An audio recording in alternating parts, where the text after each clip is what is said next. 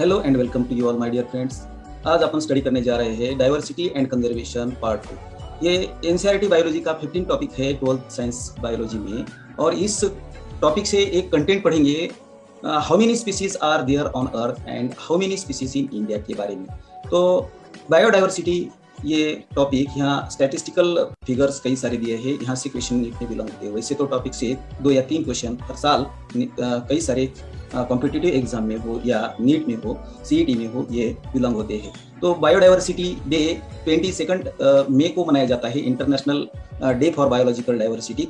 My safe Dutta Shinde biology tutorials आपका स्वागत करता है। देखिए दोस्तों, how many species are there on earth. पहले अर्थ की बात करेंगे, उसके बाद इंडिया की बात करेंगे स्पीसीज के बारे में। यहाँ पर क्या लिखा है कि since there are published records for all the species discovered and named, जो भी स्पीसीज डिस्कवर हुई है और उनका नेमिंग हुआ है, क्लासिफिकेशन हुआ है, इनका पब्लिश्ड रिकॉर्ड आपके साथ है और आप जानते हैं, सभी जानते हैं जो भी रिकॉर्ड्स होता है। We know how many species in all have been recorded so फार। आपने कितनी स्पीसीज खोजी है और कितनी रिकॉर्ड किए हैं, इनका डेटा पूरा आपके पास है, आप हासिल कर सकते हैं। But it is not easy to answer the question. कौन से क्वेश्चन की बात की है दोस्तों कि how many species there are on earth, क्योंकि कई सारी स्पीसीज के खोजे जाने का ये कई बाकी है।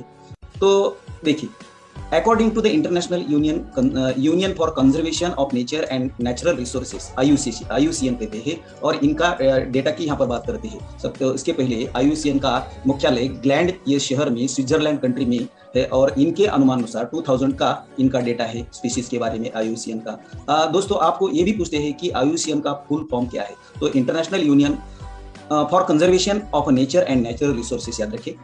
The total number of plants and animal species described, IUCN के डेटा के अनुसार total number of plant and animal species described so far कितनी, slightly more than 1.5 million। तो 15 लाख स्पीसीज से थोड़ी ज्यादा स्पीसीज क्या हुई है कि IUCN के मुताबिक डिस्क्राइब्ड हुई है। But we have no clear idea of how many species are yet to be discovered and described, और कितनी स्पीसीज, प्लांट और एनिमल की स्पीसीज डिस्कवर करनी बाकी है और उनका वर्णन करना बाकी है क्लासिफिकेशन में। तो देखिए, estimates very widely and many of them are only educated guesses. तो अनुमानित जो भी एस्टिमेट होते हैं तो ये गेस के आधार पर होते हैं। क्या लिखा है आगे, for many taxonomic groups, plant के और एनिमल के कई सारे taxonomic groups, species inventories are more complete. कहाँ पर ये कहाँ की बात हो रही है, ये देखिए, ये आपको अर्थ का ये डायग्राम दिखाई दे रहा है, और इसके बारे में क्या कहा है कि ये लाइन क्या कहती है, many taxonomic group species inventories are more complete. कहाँ पर कंप्लीट हुई है, complete in a temperate region. इस पिक्चर में आप देखिए कि आपको अर्थ का यहाँ पर ये डायग्राम दिया है। ये कई सारे जोन बांटे जाते हैं अर्थ के, कौन से है, तो कंप्लीट हुआ है इन्वेंशन टेम्परेट रीजन का। और कैसे तुलना में, ट्रॉपिकल कंट्रीज की तुलना में, तो ट्रॉपिकल कंट्रीज में और इन्वेंशन बाकी है, और टेम्परेट कंट्रीज जैसे India, China, Europe, New Zealand, Canada, Japan, ये टेम्परेट कंट्रीज में आते हैं। और ट्रॉपिकल कंट्री की बात करते हैं तो Brazil, India, Malaysia, Philippines, Indonesia, China जैसे ये ट्रॉपिकल कंट्रीज है। और उस ट्रॉपिकल कंट्रीज में इन्वेंशन होना बाकी है स्पीसीज का। तो कंप्लीट कहाँ पर हुआ है, याद रखिए टेम्परेट। यहाँ से भी क्वेश्चन बिलोंग होगा आपको एग्जाम में। कंप्लीट हुआ है टेम्परेट रीजन में, ट्रॉपिकल कंट्री में, और बाकी है। तो इन्वेंशन की बात चल रही है यहाँ पर। तो ये ट्रॉपिकल जो भी वहाँ पर कई सारी स्पीसीज खोजी जानी बाकी है, क्योंकि वहाँ पर बायोडाइवर्सिटी बहुत ज़्यादा है। इंडिया तो दोस्तों ट्रॉपिकल टेम्परेट जोन में भी आता है और ट्रॉपिकल जोन में भी आता है अर्थ की। नेक्स्ट बात करते हैं दोस्तों कि considering that N overwhelming large proportion of the species waiting to be discovered in the tropics। तो देखिए, ये यहाँ पर इस डायग्राम में देखिए, ये पूरा आपको दिया है। ये डायग्राम में, अर्थ की डायग्राम में देखिए कि ट्रॉपिकल रीजन में कई सारी स्पीसीज इन्वेंशन के लिए वेटिंग कर रही है। तो ये हुई बात, ये species waiting to be discovered in tropics की। इसके बारे में और क्या जानेंगे कि biologist make a statistical comparison. आपने इसके पहले लाइन में पढ़ा है कि टेम्परेट रीजन में कई सारी स्पीसीज का इन्वेंशन हुआ है, बहुत सारे कंप्लीट हुआ है, लेकिन बायोलॉजिस्ट स्टैटिस्टिकल कंपैरिजन कर रहे हैं कि टेम्परेट ट्रॉपिकल स्पीसीज का, दोनों रीजन का क्या कर रहे हैं कि कंपैरिजन कर रहे हैं स्पीसीज रिचनेस का of N exhaustively studied group of insect. तो देखिए कि ट्रॉपिकल रीजन में और टेम्परेट रीजन में इंसेक्ट्स का नियर अबाउट वो कंप्लीट हुआ है स्टडी। और ये बायोलॉजिस्ट क्या कर रहे हैं, एक्स्ट्रापोलेट कर रहे हैं, यानी कि जनरलाइज गेस कर रहे हैं ऐसे ये रेशियो का, ट्रॉपिक टेम्परेट रेशियो का अदर ग्रुप से, कौन से एनिमल और प्लांट की, to come up with a gross estimate of total number of species on the earth. तो इस जनरलाइजेशन से आपको पता नहीं चलेगा कितनी स्पीशीज और इस धरती पर है, पृथ्वी पर है, प्रकृति में है। तो सम एक्सट्रीम एस्टिमेट है रेंजिंग, कई बायोलॉजिस्ट एक्सट्रीम ज्यादा ये एस्टिमेट रेंज कर रहे हैं स्पीशीज की 20 to 50 बिलियंस तक। But more conservative and scientifically sound estimate ये बनाया है रॉबर्ट मे, ये इकोलॉजिस्ट ने। तो रॉबर्ट मे का आपके लिए यहाँ पर पिक्चर दिया है दोस्तों। तो रॉबर्ट मे के अनुसार ग्लोबल स्पीशीज डाइवर्सिटी कितनी है, 7 मिलियन, यानी कि 70 लाख स्पीशीज की ग्लोबल स्पीशीज डाइवर्सिटी है प्लांट्स और एनिमल की। आगे बात करते हैं दोस्तों कि लेट अस लुक सम एट कहां पर some interesting aspects about earth biodiversity. यह पिक्चर में कई एस्पेक्ट दिए हैं अर्थ की, प्रकृति की बायोडाइवर्सिटी की, based on the currently available species inventories. तो स्पीशीज जो भी इन्वेंशन हुआ है उनके आधार पर यहाँ पर आपको कई पाई चार्ट दिए हैं, इसकी ही चर्चा यहाँ पर इस स्लाइड में करेंगे दोस्तों। कि क्या लिखा है, more than 70% of all the species recorded are animal. जो भी इन्वेंशन हुआ है उनमें से ज्यादा एनिमल्स की रिकॉर्ड हुई है। व्हाइल प्लांट स्पीशीज की बात करें, प्लांट में आते हैं अलगी, फंगी, ब्रायोफाइट, जिम्नोस्पर्म और angiosperm. Comprises no more than 22% of total जो भी इन्वेंशन हुआ है। तो सिर्फ 70% इन्वेंशन एनिमल के स्पीशीज का रिकॉर्ड हुआ है और 22% प्लांट के स्पीशीज का रिकॉर्ड हुआ है। आगे क्या लिखा है, सम अमंग एनिमल्स में भी जब एनिमल 70% है तो उनमें insects are the most species reach taxonomic group. ज्यादा से ज्यादा इंसेक्ट्स की, कीटकों की ये इन्वेंशन ज्यादा हुआ है, making more than 70% of the total. तो देखिए 70% इंसेक्ट्स जो भी इन्वेंशन हुआ है तो उनका ये जाता है, परसेंटेज जाता है 70% का। तो दैट मीन क्या 70% की इंसेक्ट की जब बात करते हैं तो आप ऐसा यहाँ पर अनुमान लगाएंगे कि 10 एनिमल्स जो भी इन्वेंशन किया है उनमें से 7 इंसेक्ट की स्पीशीज क्या हुई है कि ये खोजी जा चुकी है। Again how do we explain this enormous diversification of insects. इतने सारे विशाल जैसे डाइवर्सिफिकेशन इंसेक्ट्स में है, इसका मीनिंग कैसा समझते हैं, अर्थ कैसा समझते हैं। देखिए साथियों, आपको प्यारे दोस्तों एक यहाँ पर पाई चार्ट दिया है, कौन से 3 पाई चार्ट दिए हैं। पहला पाई चार्ट है इन्वर्टिब्रेट्स का, दूसरा पाई चार्ट है प्लांट्स का और तीसरा पाई चार्ट है वर्टिब्रेट्स का।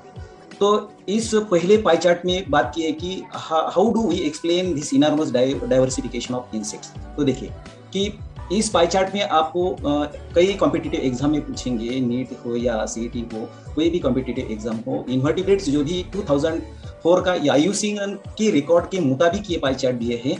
तो देखिए पहले नंबर पर आता है इन्वर्टिब्रेट्स में, पहले नंबर पर आते हैं इंसेक्ट्स, 70% है। दूसरे पायदान पर आते हैं अदर एनिमल ग्रुप्स, इनके इंसेक्ट्स के अलावा कई अदर एनिमल ग्रुप है वो आते हैं। तीसरे नंबर पर आते हैं मोलस्कन्स, यहाँ पर देखिए मोलस्कन्स दिखाई दे रहे हैं। और लास्ट पर आते हैं क्रूस्टेशियंस। तो आपको क्वेश्चन पेपर पर नंबर पूछेंगे, ये पाई चार्ट छापेंगे और नंबर पूछेंगे या अल्फाबेट देंगे और उस अल्फाबेट में कई क्वेश्चन मार्क लगाएंगे, तो आपको इसकी अच्छी तरह से जानकारी होनी चाहिए। दूसरा है प्लांट्स का ग्रुप दिया है। तो देखिए ये प्लांट्स में जब बात करते हैं प्लांट्स में तो एंजियोस्पर्म का नंबर आता है सबसे ऊपर, यानी कि एंजियोस्पर्म ज्यादा है। और उसके बाद फंगी का नंबर आता है और तीसरा नंबर आता है अलगी का, फोर्थ आता है मॉसेस का और फिफ्थ आता है कई फर्न्स के और उनके अलाइज का और लास्ट नंबर आता है लाइकेंस का। तो यहाँ पर भी आपको नंबर पूछेंगे या अल्फाबेट से क्वेश्चन पूछेंगे। तीसरा पाई चार्ट है वर्टिब्रेट्स का। देखिए प्यारे दोस्तों कि वर्टिब्रेट्स में सबसे ज्यादा आते हैं स्पीशीज आती है फिशेस की, पूरी स्पीशीज आते हैं। 2 नंबर पर आते हैं बर्ड्स और 3 नंबर पर आते हैं रेप्टाइल्स। यहाँ पर दिया है ये रेप्टाइल्स। 1 नंबर पर फिशेस, 2 नंबर पर बर्ड्स, 3 नंबर पर है रेप्टाइल्स, 4 नंबर पर है एम्फीबियन जो भी पानी में भी रहती है, जमीन पर भी रहते हैं, उस एनिमल्स एम्फीबिया की बात कर रहे हैं। और लास्ट नंबर पर आते हैं मैमल्स। तो ये 5 नंबर पर आते हैं। दोस्तों इस पाई चार्ट की अच्छी तरह से आप निमोनिक्स बनाइए, स्टडी करिए अच्छी तरह से। आगे क्या लिखा है, the number of fungal species in the world more है। यहाँ पर देखिए कि फंगल स्पीशीज वर्ल्ड में ज्यादा है। किससे ज्यादा है, then the combined the total of the species of fishes. Fishes से भी ज्यादा है, एम्फीबियन से भी ज्यादा है, रेप्टाइल से ज्यादा है और मैमल से भी ज्यादा है। यानी कि पूरे वर्टिब्रेट क्लास की जब तुलना करते हैं फंगल स्पीशीज से, तो फंगल स्पीशीज क्या होगी, सबसे ज्यादा होगी और वर्टिब्रेट्स की कम होगी। ये पूरे फिशेस, एम्फीबियन, रेप्टाइल्स, मैमल्स ये सभी वर्टिब्रेट्स की स्पीशीज है। वर्टिब्रेट से ज्यादा फंगल स्पीशीज ज्यादा होगी वर्ल्ड में। नेक्स्ट बात करते हैं दोस्तों कि ये बात आती है, ये जो भी आपने फिगर्स डिस्कस किए हैं इस टॉपिक की, बायोडाइवर्सिटी एंड कंजर्वेशन की, उनका ये डिपिक्टेड दिया है पाई चार्ट के साथ, और ये शो करता है स्पीशीज नंबर्स और मेजर टैक्सा की बात करते हैं। तो it should be noted that these estimate, जो भी एस्टिमेट अभी के IUCN के डेटा के मुताबिक है, तो do not give any figure of prokaryotes. Prokaryotes की यहाँ पर कोई भी फिगर का जिक्र नहीं किया दोस्तों। Biologist are not sure about how many prokaryotic species might be. Biologist अभी भी ये समझ नहीं पा रहे कि कितनी प्रोकैरियोटिक की स्पीशीज है। प्रोकैरियोटिक स्पीशीज आप जानते हैं कि बैक्टीरिया की स्पीशीज होती है, माइकोप्लाज्मा की आर्की बैक्टीरिया, यू बैक्टीरिया की स्पीशीज, साइनोबैक्टीरिया की स्पीशीज, उसे BGL कहते हैं, ब्लू ग्रीन algae।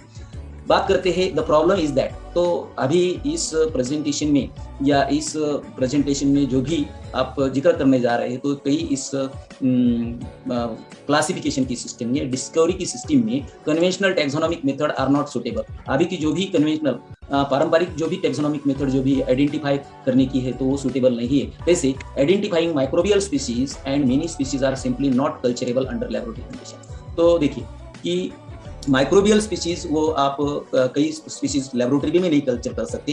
तो देखिए कि लेबोरेटरी कल्चर क्या होता है कि माइक्रो ऑर्गेनिज्म, फाइलोजेनेटिक डाइवर्सिफिकेशन जानना, माइक्रोस्कोपी मेथड यूज करना, बायोकेमिकल टेक्निक यूज करना या मॉलिक्यूलर मेथड यूज करना।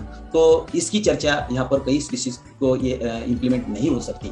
If we accept the biochemical molecular criteria, यदि आप बायोकेमिकल मॉलिक्यूलर क्राइटेरिया एक्सेप्ट करते हैं डिस्क्राइब करने के लिए, डिलिनेटिंग यानी कि describe the species for the groups, then there diversity alone might run into millions. तो ये क्राइटेरिया से डाइवर्सिटी मिलियंस में ये आपको पता लगेगी।